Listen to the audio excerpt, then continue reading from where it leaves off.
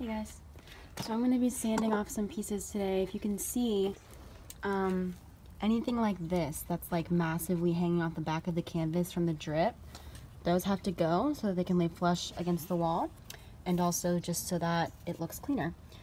Technically I could just break it off.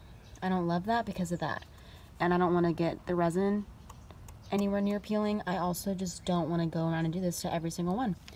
So I'm going to be doing this to these two as well as those two over there, and yeah, I'll time lapse the rest of it for you guys, but just so you know what I'm doing.